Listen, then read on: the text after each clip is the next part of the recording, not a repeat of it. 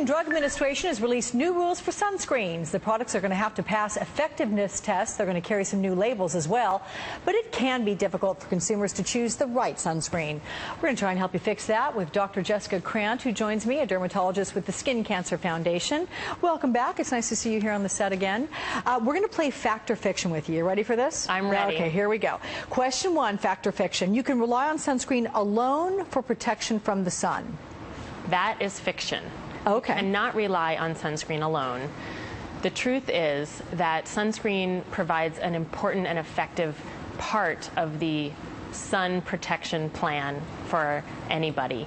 We also need to remember to wear protective clothing, sunglasses to protect the backs of our eyes, and hats with a brim that does go all the way around. Baseball caps don't cut it. Yeah, the back of your neck. And we want to remember to avoid direct, strong sun in the middle of the day. Okay, so definitely not is really what that is, the answer to that one. Number 2, choose a sunscreen that is water resistant with an SPF of at least 30. Fact or fiction? Fact, when we are talking about extended outdoor exposure.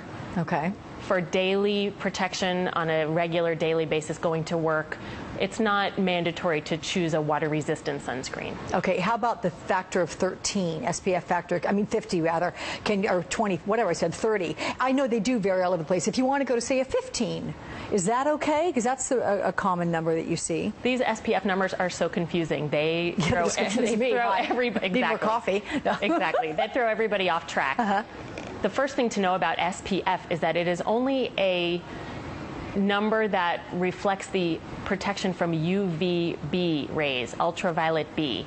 Okay. Ultraviolet A rays don't have a number scale associated. So right now the FDA has set a test in place to determine whether a sunscreen will truly qualify as a broad spectrum protector. Okay. Back to the SPF issue. Well, wait, I have another question. Okay. So I think I'm getting what you're going to get at, but we're still going to ask it just because we made the graphic for it. Here it is. Above SPF 30, there's not much more protection. Is that a fact or fiction? Yes, this is exactly where I was going. I knew it. And my answer for this one is that it is both fact and fiction. Okay. SPF 30 blocks 97% of UVB rays. SPF 50 blocks 98.3% of UVB rays. They sound like almost the same number, but the truth is that 3% of the UVB rays get through the SPF 30. Only 1.7% of the UVB rays get through the 50. So it's almost twice the protection when you think about it that way. Yeah, yeah. There is even SPF 100 is not 100%. So this is a tricky scale that people should pay close attention to. SPF 30 is excellent for daily use. And go higher if you have a special reason to. Last one, here we go. An SPF of 15 is not strong enough to reduce the risk of skin cancer or aging. Fact or fiction? That is fiction, the way it's worded. SPF 15, that is labeled broad spectrum with the new labeling rules, does qualify by the FDA as protecting against aging and skin cancer.